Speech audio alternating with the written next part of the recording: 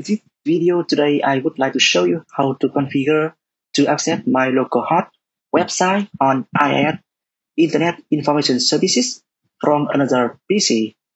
Okay, for example, when you are working in a team on the website development project and you want to be hosting the website on your local PC, and then you expose the website for other people in your team accessing into the same website on your PC.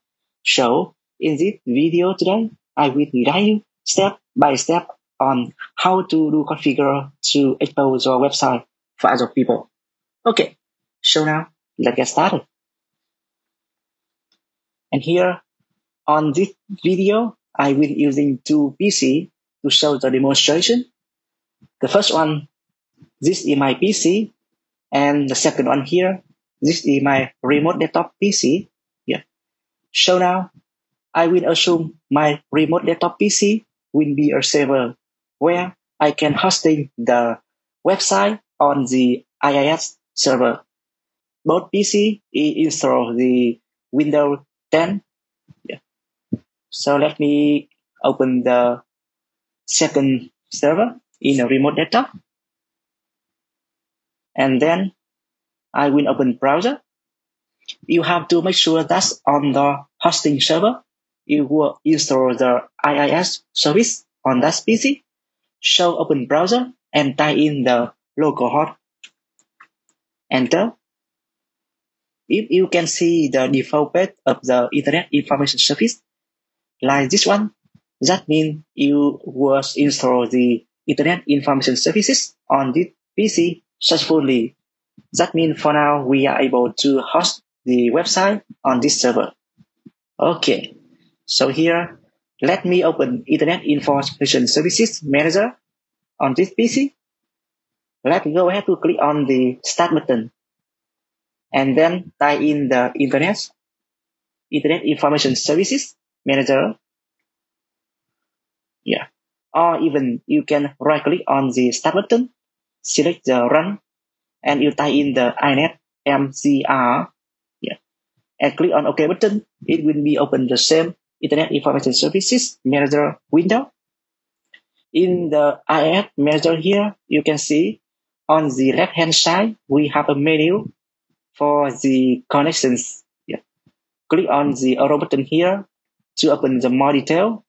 By default, after you install the IIS Manager on this PC, so it will have only one side default. For now, right click on the side folder here and click on the Add Website option. It will open up a Add Website dialog. We have to provide the site name, the physical path, and the host name. Yeah. In this video, we only need to focus on the site name, the physical path, and the host name. Yeah. So now here, I will try to enter the site name for this one. It will be the .vs.local. Yeah. I will name this site name .local because when we are hosting the website on the local PC, we should have the domain name local to indicate that this website is hosting on local PC. In this public it on the internet. So other people in your team or even other people outside of your team, if they are going to access into the website, they know this website is hosting on local instead of the public website. Yeah. And of course, you can naming for this website with other name. No need to enter the domain name in local. Yeah. And for the physical path, for this one, you have to create a folder on the Windows PC hard disk. Yeah. I will do it later. And I will copy the site name and then I paste it into the host name. Yeah. For other thing, I will leave it by default. But I will try to explain it a little bit here.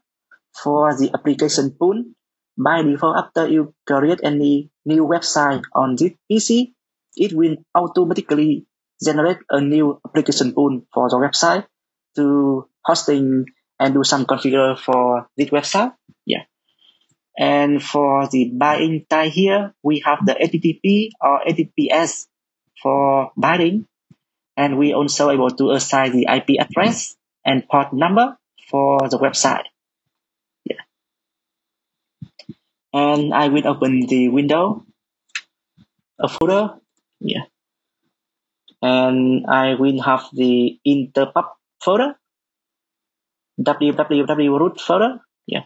And then I will create a folder here inside this root folder. Actually, you can create another folder outside of this folder. However, for manage the website, I will try to manage it at only one location. So here you can see we have the IIS.htm. This is the default web page for localhost. This one. Okay. And so now I will create a new folder, and then I will name it GNVS testing. Double click on this one, and then you will go ahead to create a file inside this, and I will copy this one, HTML, paste it here, and then I will rename this one with the testing.htm. For the HTML, so we can end with the extension HTML or HTML. Yeah, it would be the same. And for the HTML, this one is a certain way for the HTML. Right click on the file, and it will try to select an editor on this PC to edit the content inside the HTML file. On this PC, I'm using Notepad++, so I will open this HTML file in this Notepad++. And this one is the current HTML code for IIS stat by default.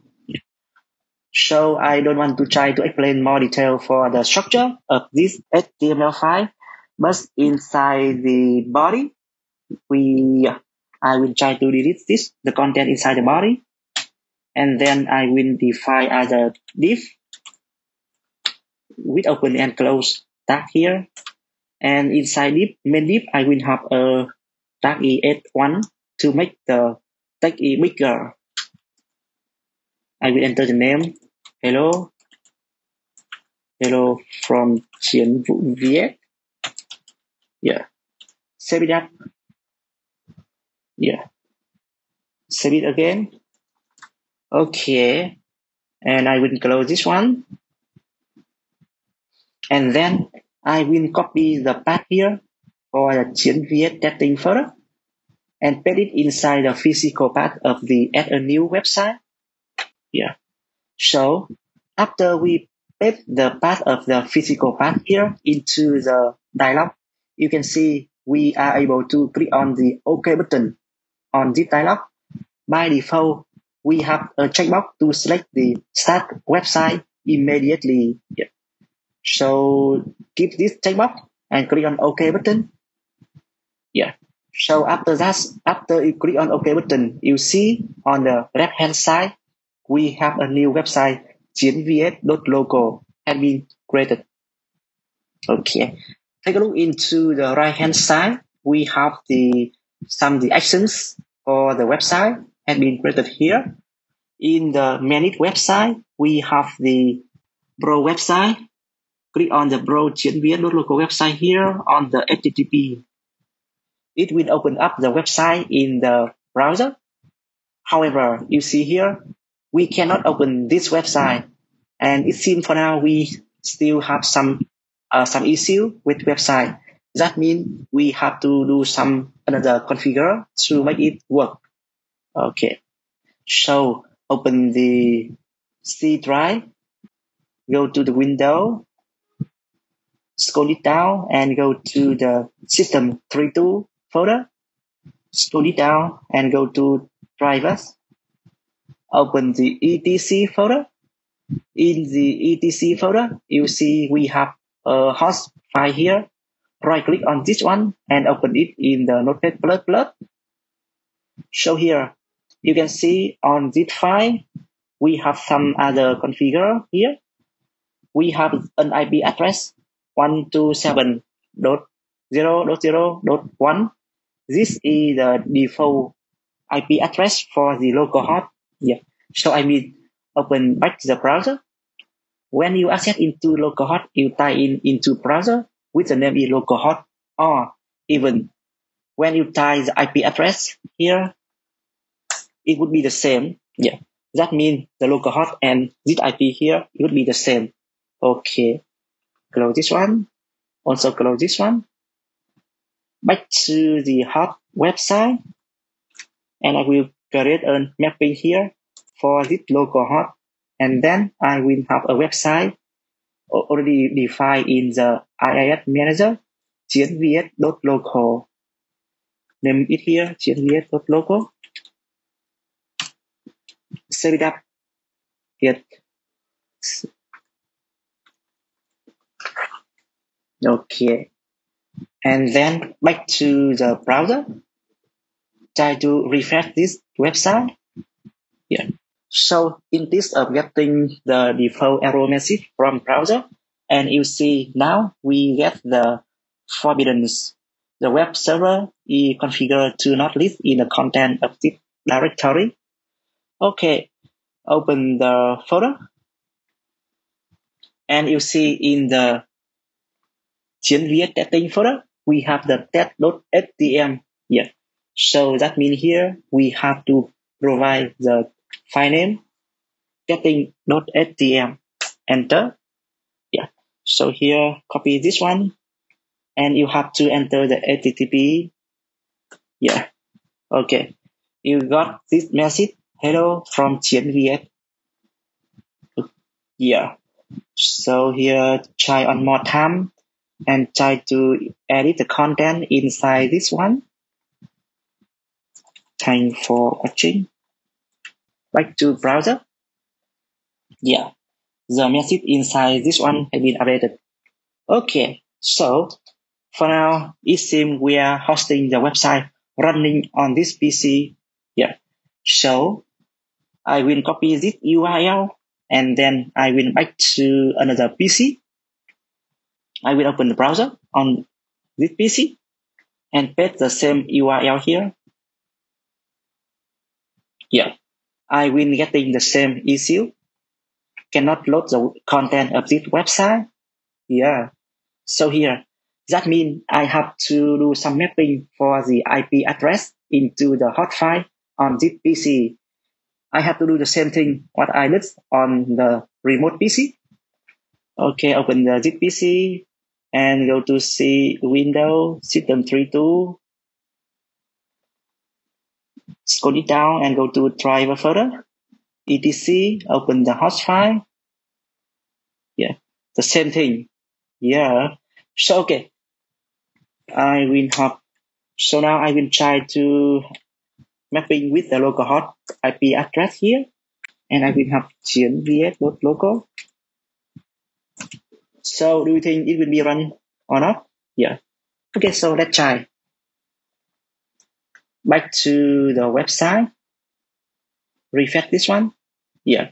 So you see here, the web page does not found. Yeah. Okay. That means we are having some the issue with the configuration. Okay. Back to the remote desktop PC. And here, on this PC, we are using the localhost for mapping. However, on my first PC, if I using the same localhost, so it will look up the file and the website inside the first PC. In this getting the information from the remote PC, that's why it will display the error message here. The page cannot be found. Yeah. So in the first PC, it is a mapping by using a local host IP address. So we have used the physical IP address of the remote PC. Okay, so here, let me come back to the remote PC. And how can we getting the IP address for the remote PC? Just go ahead and right click on the start button, run. You type in cmd command line here, and here you type in the command line here with the IP config. Enter, and you see here we have IP 192.90.20.196. Yeah. This is the current IP address for the remote PC. Yeah. It would be the same for the remote desktop IP address. That means I have to copy the IP address here and paste it into the mapping hosting file here. Instead of using the local host here, I will have the 132.90.20.196. Save it up. Yeah. And then come back to the browser. Try to refresh this one. Yeah. So here you can see after we complete the configure for this IP address, and then you can access into the website. Okay. And one more thing, I will come back to the remote desktop PC and I will try to edit the content one more time. Bye bye. Come back to the first PC. Refresh. Yeah. Bye bye. Okay. So I think that's all for today.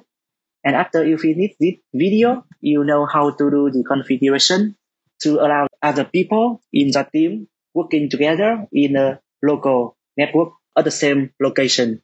And then when you're hosting the website on one PC, you can export it for other people access into the same website. Yeah. In order to access into the same website, so we have to add the mapping into the host file in the PC. Yeah. Okay. So I hope this video will helpful for you. Let me know if you see any issue. Bye bye. See you guys in the next lesson.